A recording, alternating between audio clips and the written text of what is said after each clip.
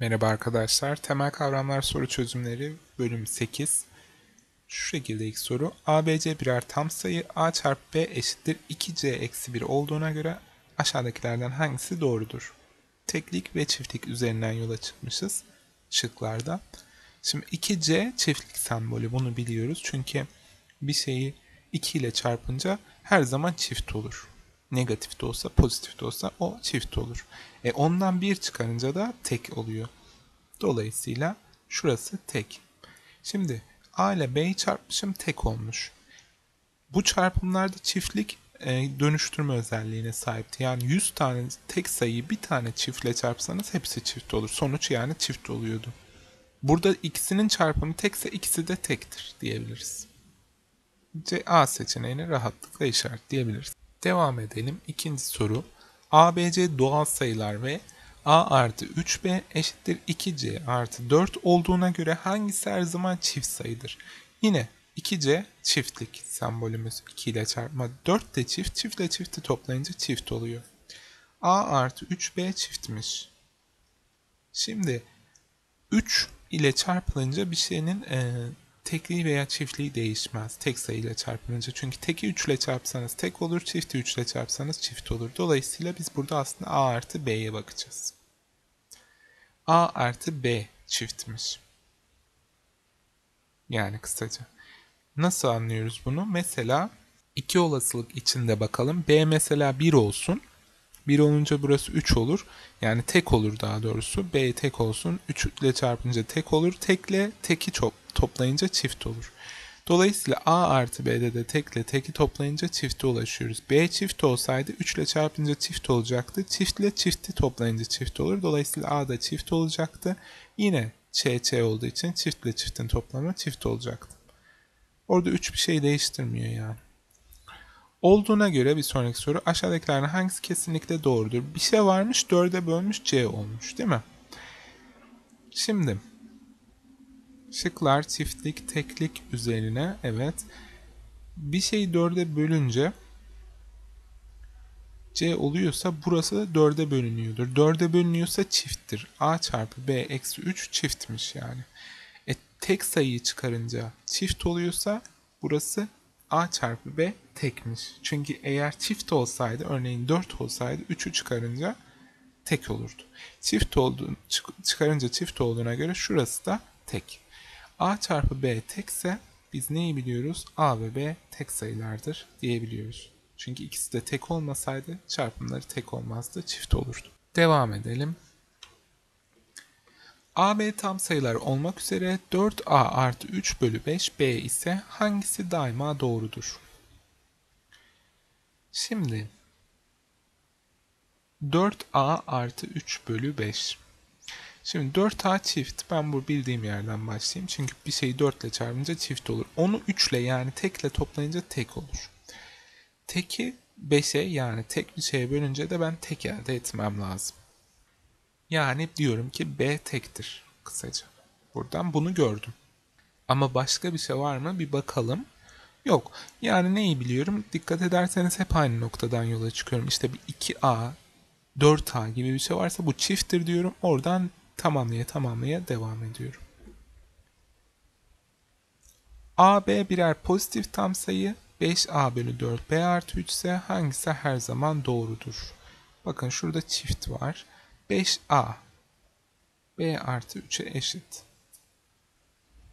Bir şeyi 4'e bölmüşüm. Yani çift sayıya bölmüşüm ve tam sayıya ulaşmışım. Dikkat edersek bunlar tam sayı. Öyleyse 5A da çiftmiş. Çünkü düşünelim, eğer tek olsaydı çifte bölünmezdi. Tekler çifte bölünür. 9 2'ye bölünmez örneğin veya 11 4'e bölünmez. Tam sayı olarak bölünmez. Dolayısıyla bura çiftse, burada tam sayı oluyorsa burası da çifttir. Dolayısıyla 5A çiftse A'nın kendisi de çifttir. Çünkü 5 tekliği çiftliği değiştirmez. Bir şeyi 5 ile çarpınca tekse tektir, çiftse çifttir. Eğer 5A çiftse kendisi de A'da çift sayıdır. Sıfırdan farklı ABC pozitif tam sayılar için A artı B eşittir 21 bölü C olduğuna göre hangisinin sonucu çift sayıdır diyor. Yola çıkabileceğim nokta bir kere sıfırdan farklı. Belki kullanırız. Pozitif tam sayılar. Evet. 21'i bölmüşüm. 21 tek. Teki bölmüşüm. Çifte bölünmez. Tek, onu biliyorum. Yani 21'i 2'ye 4'e falan bölemem. C de tekmiş. Onu gördük. Güzel. C'nin tek olduğunu gördük. Teki teke bölünce tek olur. Onu da gördük. A artı B tekmiş. Yani birisi çift olacak, birisi tek olacak. Bunu gördük. Güzel. Şimdi C'nin de tek olduğunu biliyorum. Şıklara bir bakalım hangisinin sonucu çift sayıdır diyor. A ile B'den hangisinin tek hangisinin çift olduğunu bilmiyorum. Sadece biri çift biri tek. Dolayısıyla önce bir ikisinin çarpımı olan şıklara bakalım. Çünkü çarpımının ne olduğunu biliyorum. Hangisi tek hangisi çift olursa olsun çarpımları çift. Çünkü biri çift biri tek. Şurası mesela olur. Burası çift. Tekle topladım. Tek oldu. Bu gitti. Şu olur çift. Tek. Birisi çift biri tek. Şöyle de olabilir. Ama sonra onu tekle çarpıyorum. Bir tane çift olmasa sonuncu çifti yapmaya yeter. Dolayısıyla D seçeneği. Diğerlerine girmeye gerek yok zaten. Gelince de görürsünüz onlar değildir. Bir sonraki soru. ABC pozitif tam sayılar AB artı AC 27. 27 ne? Tek. Ya tabii şimdi tek çift çözüyoruz diye böyle okuyorum genelde. Genel soru böyle okunmaz. Öyle okumayayım. Çünkü sınavda ne olacağı belli değil sıralama. Okuyalım. AB A çarpı B artı A çarpı C 27 olduğuna göre hangileri çift sayıdır? Güzel. Şimdi iki tane şeyi toplamışız tek olmuş. Dolayısıyla biri tek, biri çift. Şimdi burada A çift olsa bunların ikisini de çift yapar. Dolayısıyla A'nın çift olmadığı belli. A tek. Bunu yazdım. Ama B mi çift, C mi çift onu bilemiyorum. Ama birisi tek birisi çift onu biliyorum. Şimdi buraya geldiğimizde biri tek biri çift olduğu için şurada tek tek çift olacak. Veya tek çift tek olacak. Bunun sonucu çift sayıdır. Bu geldi. 3 var. Ona göre bir eleme yapalım. 1, 3, 2, 3. Başka ne biliyorum? Şununla da bakabiliriz. 3'ü tek, birisi çift, biri tek. Şöyle ÇT diyeyim. Üçünü toplayınca tek çift teki. Tekle tekin toplamı çift. Çiftle toplayınca çift olur. 1 de olur. 1 de olacak. Bu gitti. Dolayısıyla 1, 3 diyebilirim. Yani bu tek çiftliği kullanıyoruz işte. ABC çift sayılar olduğuna göre hangisi her zaman çift sayıdır? Evet, güzel bir soru. Muhtemelen şudur. Çünkü niye? Şöyle düşünelim. ABC çift sayı. A çift, B çift, C çift bölü 2. Şimdi mesela 2'yi bölünce şununla sadeleşsin ve hadi tek olsun. Mesela 6 iken 3'e düşsün. Bu tek oldu. Ama yine biz onu çiftlerle çarpacağız ve sonuçta çift sayı üreteceğiz. Burada başkaları da olduğu için çift sayı sonuçta çift bir tane çift olsa bile yetiyor sonucu çift yapmaya. Bir sonraki soruya bakalım. Aşağıdaki toplama tablosunda Ç harfi çift doğal sayıları, T harfi tek doğal sayıları göstermektedir. Yani ne yazılır demiş. Tekle teki toplarsak mesela 3 ile 3'ü toplarsak çift olur değil mi? Bir çift. Şu gitti, şu gitti. Tekle çifti toplarsak tek olur. Yani şu gitti. Çiftle teki toplarsak tek olur. Mesela örnek 2 ile 3. Bir şey gitmedi. Çiftle çifti toplayınca çift olur. 2 ile 4 mesela. Dolayısıyla bu gitti. A seçeneği olarak gördük cevap. Devam edelim. Bu farklı bir soru. AB, AC, AD, AE iki basamaklı ardışık tek sayılardır. AC artı AE 34 olduğuna göre AB artı AD nedir? Evet. Bunlar ardışık tek sayılar. Sorunun numarası AB, AC deyip kafa karıştırmak. Mesela Kaan, Alper dese bu kadar kafa karışmaz. Mesela AB, bunlar tek ardışık tek ya. AC nedir? AB artı 2'dir. AD nedir? AB artı 4'tür. Yani AB kendisine eşit. AC, AB'nin 2 fazlası, AD ise AB'nin 4 fazlası ve son olarak AE, AD'nin de 2 fazlası olacağı için AB artı 6. Şimdi bana ne demiş? AC ile AE yani şunla şunun toplamı 34 demiş. Yani 2 tane AB artı 8. 34'müş. AB ile AB artı 4. Bu ne? 2 tane AB artı 4. Yani bunun 4 eksiği. Öyleyse 30 oluyor. Bunun yerine isim vererek de çok rahat yapabilirsiniz. Bu şekilde de olabilir. Burada AB biraz kafa karıştırıyor. AB yerine x de deseniz hemen görülür. Yani x deseniz mesela x artı 2, x artı 4, x artı 6. X artı 2 ile x artı 6'yı toplayınca 2x artı 8 olur. Bana şununla şunu sormuş. Yani 2x artı 4'ü sormuş. Bunun öyleyse 4 eksiği. 34'ün 4 eksiği 30 diye görebilirim. Bayramda ziyarete gelenlere ikram edilmek üzere alınan bir şeker kutusundan 40 adet şeker vardır kutuda. Büyükler bu kutudan birer adet, çocuklar ise ikişer adet alıyor. Kutuda 18 şeker kalıyor. Büyüklerinki B, çocuklarınki C olmak üzere. Hangileri doğrudur? 40 tane var, 18 kalıyor. Yani 22 şeker alınıyor. Biri birli alıyor, biri ikili alıyor. Dolayısıyla eşit sayıda mı büyük ve çocuk var?